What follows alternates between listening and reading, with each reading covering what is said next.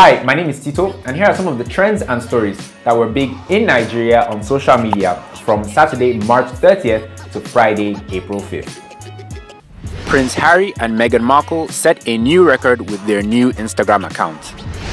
The Duke and Duchess of Sussex, better known to us as Prince Harry and Meghan Markle, recently got their own Instagram account and set a Guinness World Record in the process.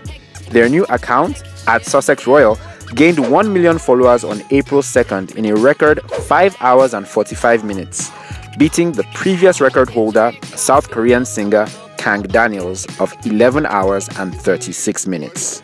In their very first post, the royal couple wrote, "Welcome to our official Instagram.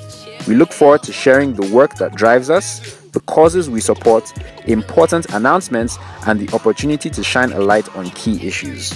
This new account allows them to break away from the @Kensington Royal account that they shared with Prince William and Kate.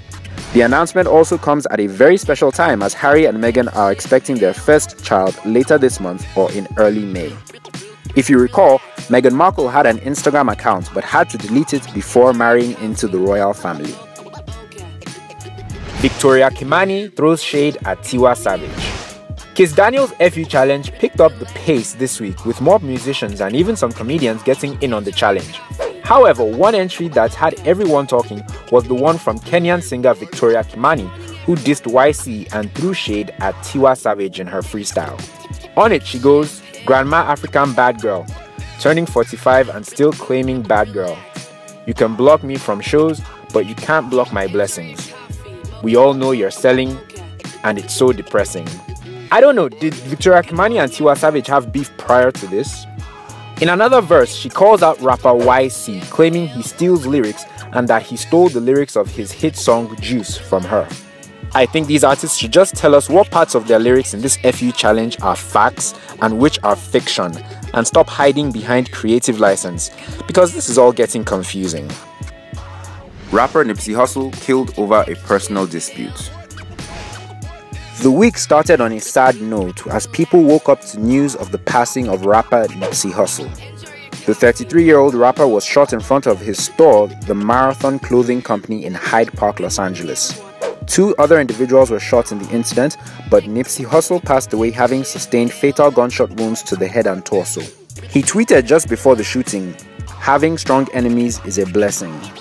On Tuesday, Eric Holder, the man suspected of killing Nipsey Hussle, was arrested by police. The LA police chief told reporters that Nipsey and Holder knew each other and the shooting appears to be a product of a personal dispute.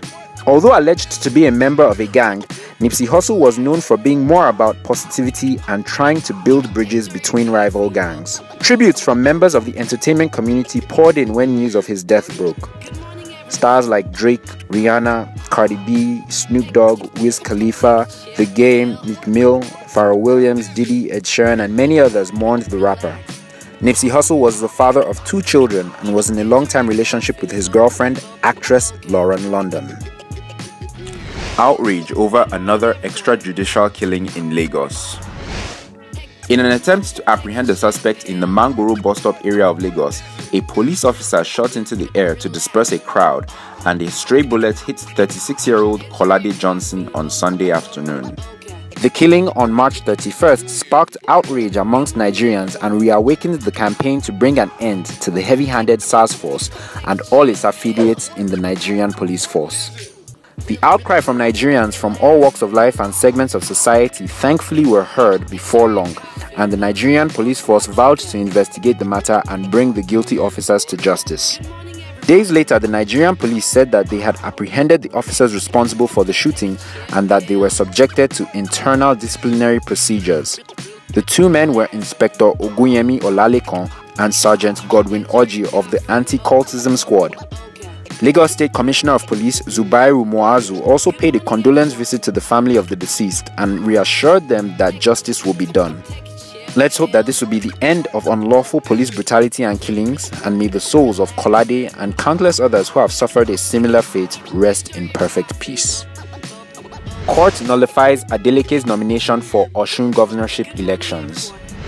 There is yet another twist to Senator Ademola Adeleke's quest to become governor of Osun State.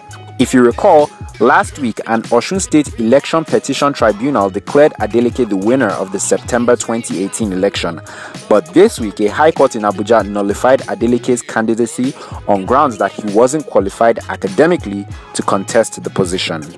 Delivering the judgment in a suit challenging Adeleke's qualification to contest for the office of governor, Justice Othman Musa held that plaintiffs were able to prove that Adeleke did not possess the minimum qualification of being educated up to the secondary school level as stipulated in the 1999 Constitution.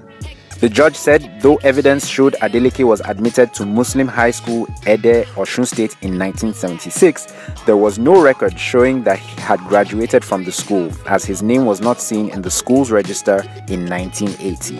Senator Adeleke's superstar nephew Davido, while sharing a report of the nullification on his Twitter handle, wrote, "Story for the gods."